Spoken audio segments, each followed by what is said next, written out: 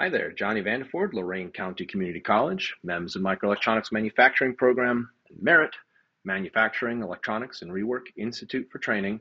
I'm here to talk to you about a very important process that a lot of our industry partners are requesting students get trained and educated in, and that is how to crimp connectors onto the ends of wires. Crimping is a necessary component for doing box building and ultimately taking a printed circuit board or electronic hardware and ultimately connecting it into the final product, be it something as small as a portable device or something as large as, say, an uninterruptible power supply.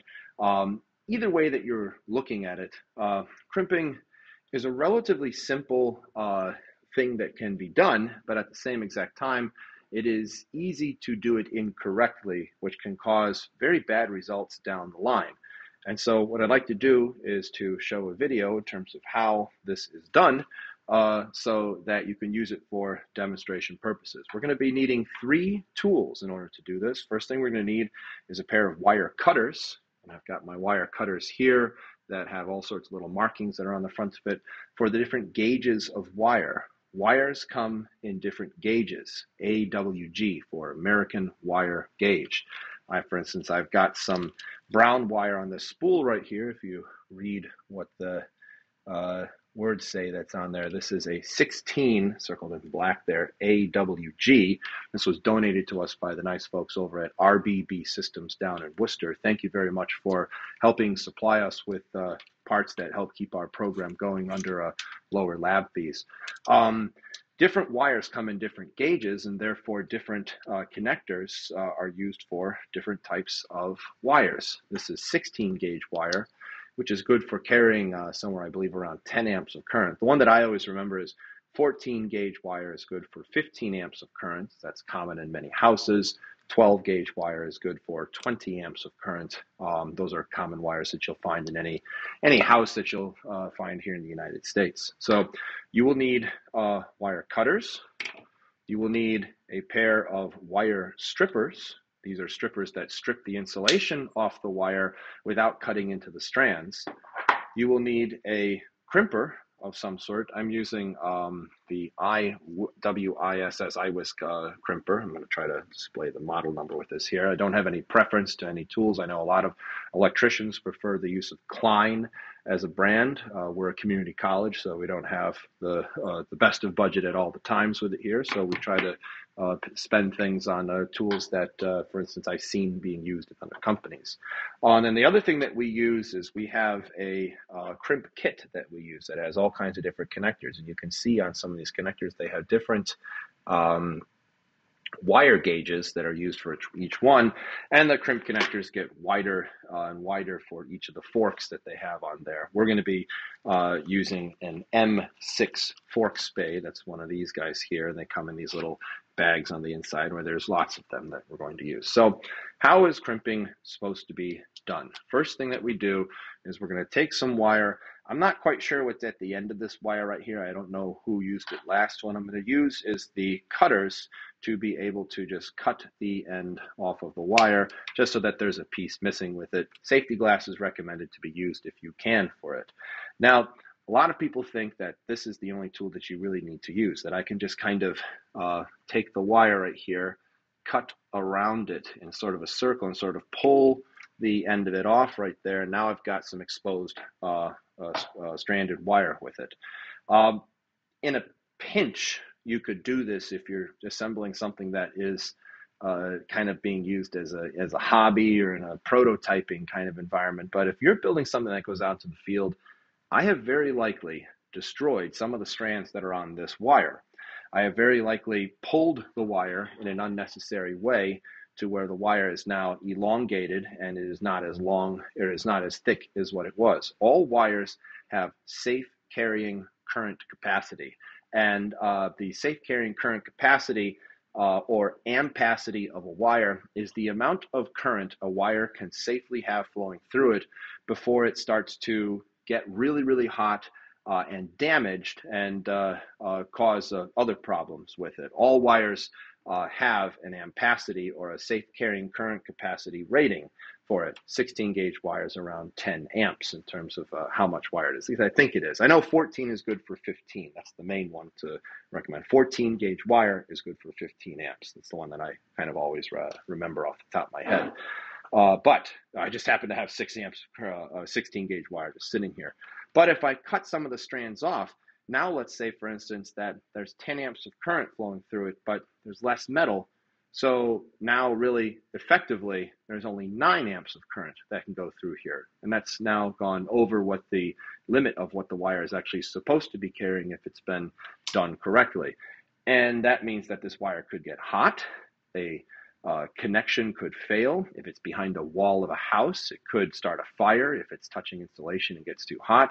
Or if it's inside of a device, it could start to get overheated with hot spots or something, and it could fail long-term in the field. This would potentially not be present for years and years later down the line. So I don't want that to happen. What I'm going to do is I'm going to cut that part of the wire off even where I pulled it.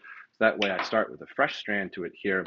And I want to use the wire strippers so that I get about a centimeter or so worth of wire, not even a centimeter or so, about a pinky nail's worth of distance with that of insulation off. And I've got the wire inside here. I've got it put in the appropriate number in the strippers, and I'm going to now strip some of that wire off. I have a nice clean strip, and I gripped onto the wire in a controlled way to where I haven't pulled or stressed the wire in terms of what it's supposed to be. And that's really kind of what you want to have when you're stripping the insulation off of a wire. Okay, so that's the first big one. That's actually the thing that a lot of people really do incorrectly first, is they think, oh, all I've got is this. That's all I really need. Yeah, if you're doing it inside for like a hobby or something like that, maybe, but professionally, no. And if somebody says, no, I'm pretty good and do that, no, you're not. Even though you are, we're human, we make mistakes. This tool helps to control it to where we do not make those mistakes, and we help create reliability in the long term out in the field. So that's the first big step. The second one that we need now is we need to be able to use the crimping tool. Now, the crimping tool has some teeth that are here, and inside of these teeth are what is going to ultimately create a cold weld on the crimp. It's going to push the metal into the wire and fold the plastic over onto the metal parts here, and that's done by pushing this together in such a way to where eventually they click, and then I push it as hard as I can, and eventually that will open it back up again once it's done. It's important to note that one side of this has an insert that is meant to push and cold weld the connection, and that's on either side of these guys here in terms of what's there. So one side is meant to fit on a particular part of the crimp. If we look closely at the crimp connector, we notice that it is not entirely cylindrical, that there is on the upper half here, there is a thinner diameter, and on the bottom half there is a thicker diameter. So the thinner one is the one closer to the metal. That is the one that we want to compress and cold weld using the crimp tool onto here. So where the larger parts that are kind of jutting out, that's where we want the crimp tool to actually be placed. The crimp will be kind of placed in here sort of as such, although not in that side. The other thing to note is that on the sides of it here, the colors of the crimps are standards, and so there's a red one, a blue one, and a yellow one. You may notice that there's 2 screws on either side. That's because if I want to, usually when you buy crimp tools, they come with a little kit of different types of connectors that you can apply in terms of the size of them. For instance, I have another one that's in the pocket right here that's used for connecting a different style of crimp if I want to crimp these guys together for a different size wire in particular, or a different size connector, something like that. If I needed to with it, I can just unscrew these 2 screws, loosen these guys out, and put new ones in for being able to do that. So let's show you how to do this here. So I'm going to put the red crimp inside the red insert, making sure that the thinner side is on the part where the teeth happen to be. And to help kind of hold this into place here, I'm going to close the crimping tool so that it at least just gently holds it into place. Now, the placement of the wire is also very important. I'm going to show this as best as I can on my camera, right? So I'm going to insert it from the one side. I definitely want metal sticking out onto the other side. I don't want it poking all the way through that it extends beyond the tines of the fork connector, but I don't want the metal just stuck inside the plastic. I need to be able to see it on that little part of the Y part of the crimp connector so that it's there. I need to see that it gets flattened with it, right? And so now what I'm going to do is I'm going to press down as hard as I can on that crimp tool, forcing it all the way down. That has now pinched those guys together at this point, and now I'm going to let it go. And now I've got a crimped connector on in a particular way to where it is nice and snug. I can hold onto it, I can pull it, and it stays there. Some companies, it's just a general pull test, like you just try and pull it apart. But every person is a little bit stronger or weaker. Some companies have dedicated machines where you put the insert in and it tries to pull it and it measures it using a scale as to how many pounds of force or grams of force you can apply. And certain wires have certain crimps have certain amounts of minimum amount of force that they need to be able to pass in order to say that the crimp passed. That way there's no difference between two different people who might have different strengths in which they pull. You might have someone that pulls really lightly, or really, you might have someone that really tries to pull the thing off. But it is important also to be able to put the crimp on in the right way. Allow me to do it incorrectly next as well to show you like what the result will be. So first of all, I'm going to strip a piece of the wire off. Now I've got about a centimeter, almost 3/4 of a centimeter of the wire off. And now what I'm going to do is I'm going to take a new crimp, if you will, and I'm going to put it into the crimping tool backwards. I'm going to put it into the crimping tool so that the teeth which are on this side of it are going to now pinch onto the wider side of the crimp, which I really kind of don't want it to do. So now I'm going to insert the wire so that it goes through, and I verify that the wire is on the other side of the crimp for this now. So now I'm going to pinch it and press as hard as I can. That lets it go. And now I'm going to take this out.